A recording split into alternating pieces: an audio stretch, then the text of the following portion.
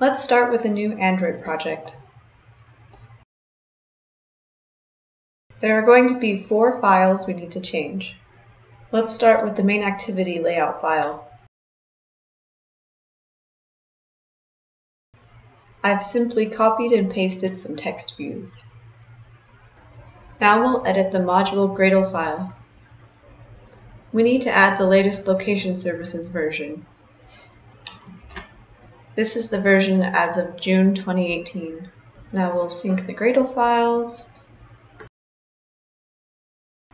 We'll ignore this error for now and go on to edit the manifest. We'll be adding Find Locations permissions, as well as the Google Play Services version.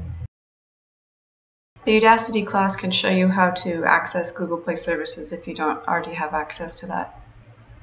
Next, we move on to the main activity. We're going to import the Google API client, and we'll have the main activity implement connection callbacks and on connection failed listener. Now we'll set up the Google API client. We'll select the builder, add connection callbacks, add on connection failed listener, add the location services API, and then build. Then we set up the fused location provider client,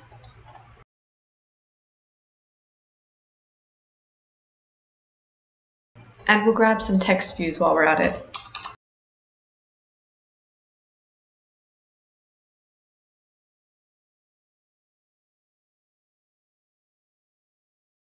Now we have some functions to override.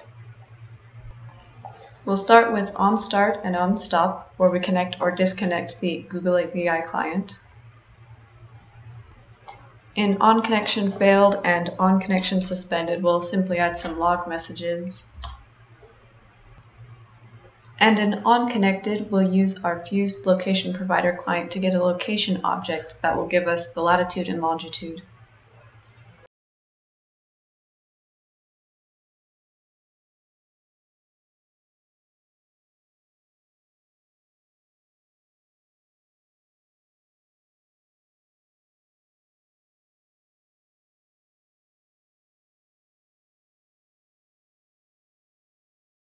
The final step here is to check permissions, and if the user hasn't granted permissions, then to request permission.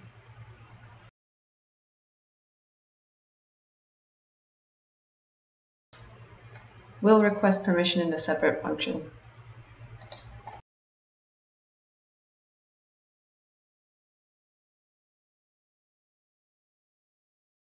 Now let's run the app. After we give the app access to the device location, we have to restart the app so that the coordinates will show in our text views.